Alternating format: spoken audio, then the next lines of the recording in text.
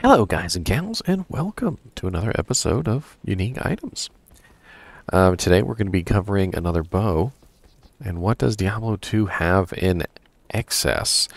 Well, it has a lot of bows, a lot of crossbows, and more crossbows. Not only does it have crossbows and bows, it also has class-specific bows, and when you count them all out, it's a pretty large number. So there will be a lot of bow videos. This one in particular was requested. It is Bloodraven's Charge Matriarchal Bow. And the interesting thing about the Bloodraven's Charge, right off the bat, is you can tell that for some reason the graphic is the size of a 2x3 graphic, but it still takes up the larger 2x4. It really bugs me. Like there's some sort of OCD inside my mind that just really doesn't like the fact that it doesn't take up the right number of slots for its picture. And I want to cry. So Bloodraven's Charge is an interesting bow, and we're going to go over it together today. It does have some odd effects, which can make it useful for some niche things. It does have better options, though, I feel like, and as we go over it, I think you'll find out why. So let's go ahead and talk about the fact that this is an elite item. I'm pretty sure. Just want to double check just to make sure. Yes, the Matriarchal bow, which is the elite version. So this item cannot be upgraded, so it is the damage that it is. It is a 66 to 155 damage physical bow. We also have 187 dexterity requirement, which is really high, an 87 strength requirement, which is not bad, and level 71 requirement on the bow itself. So it's a relatively high level bow, and because it's level 71, it's going to be judged on its sort of end game capability. And this is important because when you judge a bow or judge an item in general, you want to judge it based on the level that it is. If it's a level 5 item, you have rather relaxed judgment on this item because it's for a level 5 character. But when we're judging a level 71 item, we're going to be judging it based on more of an end game statistics. So if I'm a little harsh on this bow, keep that in mind. And we do have +4 to bow and crossbow skills on this bow. Unfortunately, it does roll as low as 2, so it's 2 to 4.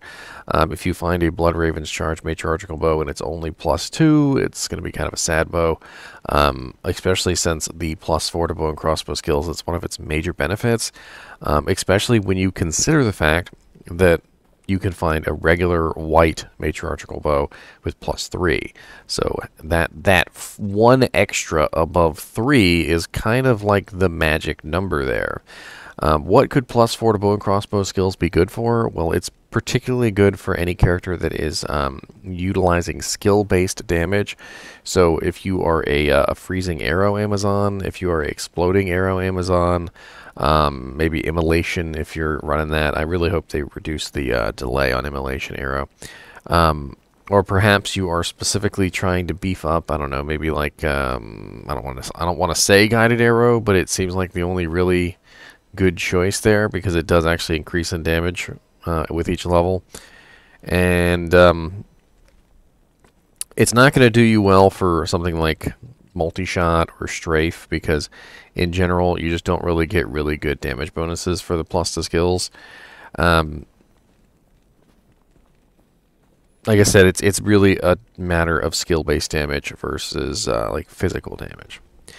We also have fires, explosive arrows, or bolts. Now this appears on a lot of different items, many different bows and crossbows, but this one in particular is level 13.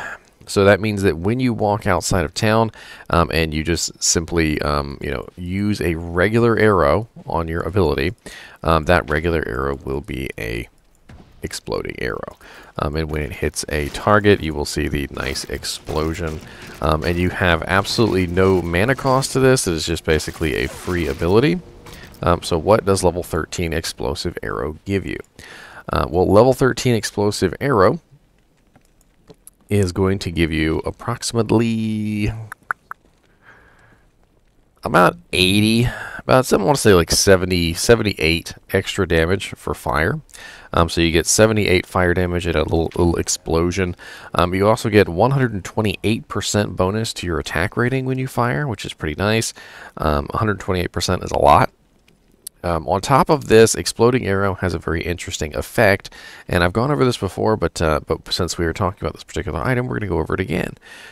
Now, Exploding Arrow will take any source of fire damage that you have and add it to the explosion.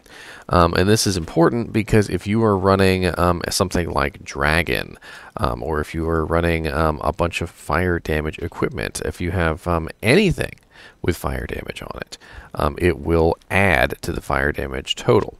And this is important because that is one of the major benefits of having Exploding Arrow, and it is actually something that people use on a regular basis to beef up specific characters, like for instance enchant sorceresses and things like that. However, this particular bow, since it is a Amazon only bow, is only going to be judged on what it can do for an Amazon. If you are an Exploding Arrow Amazon, you probably don't need the level 13 Exploding Arrow. It's on this bow. Although it is kind of nice to have a free level 13 Exploding Arrow.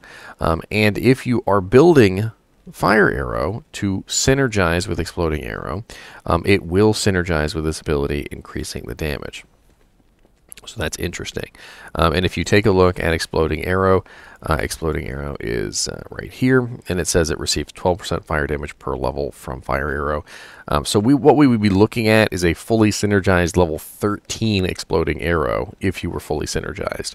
And why would you want to use this over your level 20 Exploding Arrow with plus the skills? Well, the answer is because it's free. So you may find yourself in many situations where you are out of mana, and being able to still fire your Exploding Arrow, even at a diminished capacity, is going to be an absolutely great boon, because that means that you can recover your mana using this shot. So if you were to, for instance, be in a situation where you ran out of mana completely, you could very quickly swap to your regular attack, still gain the benefit of your explosions, although at a lesser degree, and restore some of your mana in the process. So next on this list, we have a pretty nice amount of enhanced damage, although it does have a pretty high variable of 180 to 230%. Unfortunately, that is, I believe, what, a 50% variable on the ED. And if you did find one of these in a poor condition, it would probably look something like this. It would probably be like 180% ED with +2 bow and crossbow skills. Generally, if you're going to build a character around this item, if you're going to socket it, if you're going to put something nice in there, you're probably going to want to find one that has +4 bow and crossbow skills and some decent enhanced damage. So keep that in mind. It also has a variable on the bonus to attack rating. So not only does it have a variable on the ED, a variable on the +bow and crossbow skills, it also has a variable on the bonus attack rating, which is, it's just kind of crazy how much variable they put on this particular item. I guess they really didn't want people using this because, a lot of the times people will find this and they'll be like, oh, well, that's crap. And they're not wrong because, when it rolls really low stats, it kind of is. But if you were to find this in its perfect version, which we see right now, with the +4 bow and crossbow skills, the 230% enhanced damage, and the 300% bonus to attack rating, it's actually pretty sweet. 300% bonus is a lot of bonus, and when you count in the bonus from Exploding Arrow, that's even more bonus. So we're talking about the 100, was it 100 and like 70%? Let me go double check that real quick. So level 13, 128%. So we're talking about the 128% attack rating bonus on the Exploding Arrow that it gives you, in combination with the 300% bonus attack rating that it has on the item. So we're looking at a total of 428% attack rating bonus. Now, it does not show you the Exploding Arrow bonus because Exploding Arrow is not actually on the screen here. To show you that, I would have to actually click on Exploding Arrow and just kind of show it to you, but I actually don't even have that skill on this Amazon. But as you can see, let me pull a bow that does not have bonus to attack rating. I know I have a bow with no bonus to attack rating on it.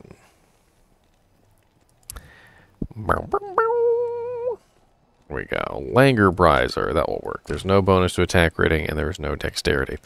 Alright, so if we put on Langer Briser, of course we have to put on some bolts. We gotta put on some bolts. I'm sorry. Farah. Gim. So as you can see, Langer Briser has 4,855 attack rating, with no bonus to attack rating. And when we go over to the Blood Raven's Charge, we've got 8,365. And then we can beef that up a little bit further when we fire the regular arrow for the exploding bolts. And if we swap to something like, for instance, Strafe, Strafe doesn't have an attack rating bonus, does it? No, just a damage bonus. We need an attack rating bonus skill. Yeah, here we go. Cold Arrow is 127, which is very close to the 128 that Exploding Arrow has. So as you can see, it's 9,851 attack rating with the basically the basic attack on this bow, which is pretty darn sweet. And drop them arrows on the ground. Bah. And then we get to the real meat and potatoes of this bow. Nothing really on this bow has been super duper special. You know, ED fires explosive arrows is pretty common on most bows.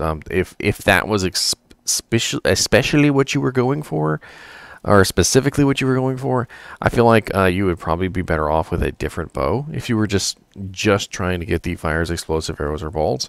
The plus to skills, there are other bows out there I think that have just as much plus to skills. Right off the top of my head, I believe Lycander's Aim has pretty darn good plus to skills. Yes, it's running +2 bow and crossbow, and then also +2 Amazon, which is actually superior to Blood Raven's Charge for that specific purpose, because it's not only is it giving you 2 to bow and crossbow, it's also giving you 2 to all, which can help out your Valkyrie, your Decoy, your Slow Missile, your Infravision, Inner Sight. I always like to call it Infravision. You know, it helps out more than just simply your bow and crossbow skills, which is nice. And so what is it special about this particular bow? What is the special thing? Well, the special thing about this bow is that it has revive charges. And I saved the best for last because, you know, why not? So on this particular bow, if you were to go out, I don't know, let's say in Frigid Highlands, and you were going to start killing Shanky Poo, you could summon yourself an army. Now, what good is an army on a character like this? Well, you can use them for very specific purposes. The unfortunate thing about revives is they are relatively short-lived, which means they only last about 180 seconds. But for very specific purposes, I think you will find that they are actually quite interesting to have around. For instance, one thing that you can do with them is you can use them in an Uber run. So if you were fighting the Ubers, you know, like Uber Duriel, Uber Mephisto, Uber Bale, Pandemonium Diablo, Uber Diablo, Lilith, and Uber Iswal, maybe you would like to get yourself a little bit of extra damage, a little bit of safety. And one of the things that you can do is you can get yourself the Crushers. So these guys right here, the Urdars, actually have Crushing Blow on their attack. So if you were to go down here, kill quite a few of these Urdars in advance, you definitely don't want to waste the revives. So what your goal here is your goal is to kill as many of them as possible before you revive them. And then once you have, you know, your portal up, once you've found Lilith, or you've found Duriel, or you've found the Uber Iswal, or, you know, you're ready to go into Uber Tristram, you would summon forth your Urdar army. And trust me when I say that that a army full of Urdars is actually extremely powerful. Now, you are limited to 5 monsters here, but if we were to go to Frigid Highlands, for instance, and take these Urdars with me into the darkness, they will crush, and literally, because they have Crushing Blow, and they are very, very effective at fighting things like elites. They will sit here and they will just absolutely pound on things like Shank, and if you utilize this with something like a teleport item, which is very important if you're trying to specifically target your Urdars on something. You will notice that it is extremely effective. Like, for instance, I can target my Urdars on top of this catapult, or I could target my Urdars onto this little guy right here and get him murdered in about like 2 seconds. And this is a way that you can focus all of that damage on one particular target, and it works really surprisingly well. Is Bloodraven's Charge Matriarchal Bow better than, you know, like any of the other bows out there that you could choose? Not particularly. I feel like Lycander's Aim is probably superior to Bloodraven's Charge. There is also probably a couple other bows which I would consider to be superior, maybe even the Faith Bow, as well as Wind Force. And it really depends on what you're trying to do. The +4 to skills is definitely very nice if you're a freezing arrow Amazon, if you're an exploding arrow Amazon. The free exploding arrow is certainly nice, and it can be utilized quite well if you happen to be set up for that. And if you can get a sorceress to enchant you with a really nice enchant, the enchant fire damage will also transfer to the exploding arrow, which is certainly nice. But it seems like the real main reason why you would use this bow in particular is the revive charges. It's really the only special thing that this bow has over something else. And unfortunately, you can't beef it up, so you are stuck with the static 5 monsters, and you would also have to repair this or recharge it. So there's 2 ways you can do this. You could repair it, and as you can see, it's at 109,969 for, what did I use? 15 charges, so you're probably looking at something like 218,000 gold to repair the entire thing. Or you can use a, I believe it's a Ral rune or a Soul rune, one or the other. You know what? Let me look it up for the sake of the video. Heraldric Cube recipes. There's so many good Heraldric Cube recipes. I have like a whole video on Heraldric Cube recipes, by the way. And basically, what this is you take the item, for instance, that would need to be recharged. You would put it in the Heraldric Cube, and you would put it in the Heraldric Cube with the correct items. So to repair an item and recharge it, you need a chippy. You need a little chippy gem. And this is important. And so for a weapon, it is a Ort rune. And then you would also put a chipped gem in there, and you would hit repair, and it would repair and recharge it. For a armor, it's a Ral rune and a chipped gem, and it would repair and recharge it. However, if you just want to repair it and you don't want to recharge it, an Ort rune repairs weapons and Ral runes repair armor. And keep this in mind, because if you're running something like a Superior Enigma and like an Archon plate, the repair costs can be quite ridiculous, and Ral runes are kind of easy to come by. In fact, you basically you get given one for free for the quest in Act 5 from all difficulty settings, Ral or Tal, and you'll come across tons and tons of Rals, and it's definitely worth using Rals to repair your equipment when it's super duper expensive. Now, the charges on this particular bow do make it a little bit, what's the term I'm looking for? Kind of just not really the greatest as far as using them on a regular basis. Charges generally don't get used like regular skills. You know, if I was a necromancer, I might keep an entire revive army up, and I might try and keep this revive army, constantly on, at all times, and I might be constantly reviving it to keep the army at maximum. Well, an Amazon with this bow can't do that. An Amazon with this bow has 30 charges, and that roughly means with a maximum of 5 per cast, so you can only have 5 revives, you're talking about 5, 10, 15, 20, 25, 30. So that's 6 full armies that you can make before you need to do an entire repair, which is not enough for a game.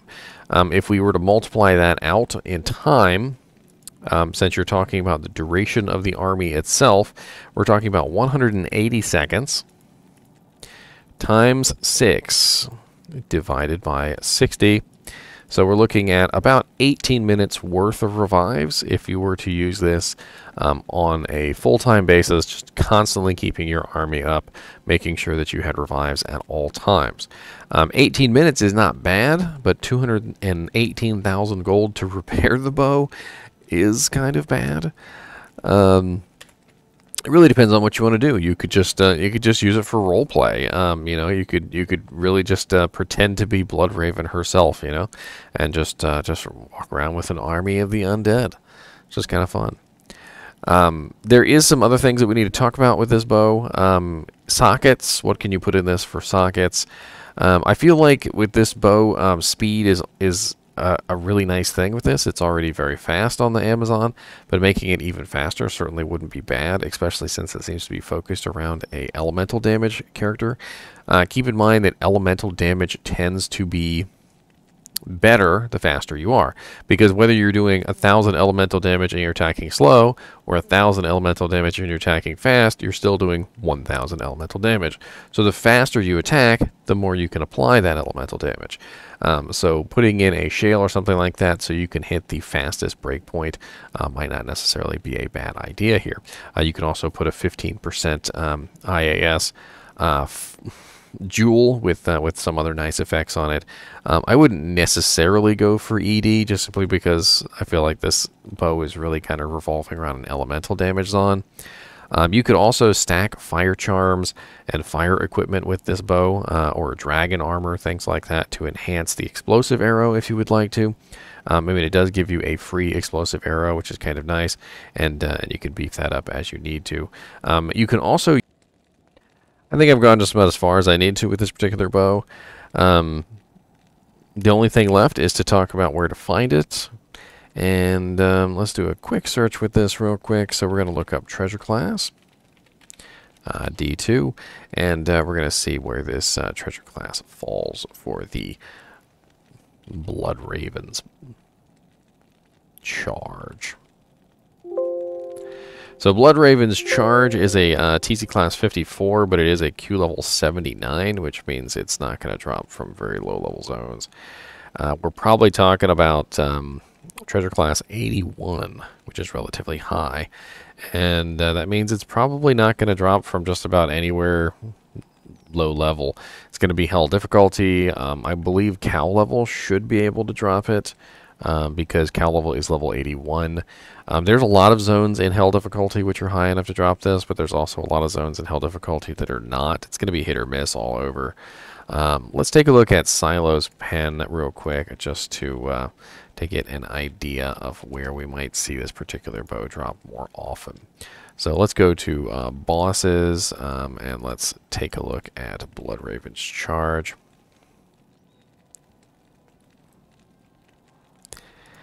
And let's see which particular boss has the highest percent chance. So according to this, Hell Mephisto has the highest probability of dropping this bow. Hell Diablo also has a pretty good probability. We're looking at 1 in 1,996 for Mephisto, 1 in 2,072 for Diablo, and Baal also has a pretty good chance at 1 in 2,102. It's interesting. And of course, even Mephisto on the non-quest has a 1 in 3,010, so not bad at all. It seems like if you're looking at non-quest kills, Mephisto and Hell has the best chance. Basically, Quest Baal, Quest Diablo, and Quest Mephisto have a really high chance to drop it because they have enhanced drop rates. But I mean, it really looks like Hell Baal, Hell Diablo, and Hell Mephisto are really your best bets there. And let's look at super uniques real quick, just to really be thorough here. And it looks like the Cow King in Hell difficulty has a really good chance of dropping the bow. So not bad. Neelathak can drop the bow, but it's a pretty crappy chance. Anyway, as always, I do appreciate you guys and gals watching my videos, even when I prattle on for 25 minutes about a bow, which you probably will never use. And as always, keep watching.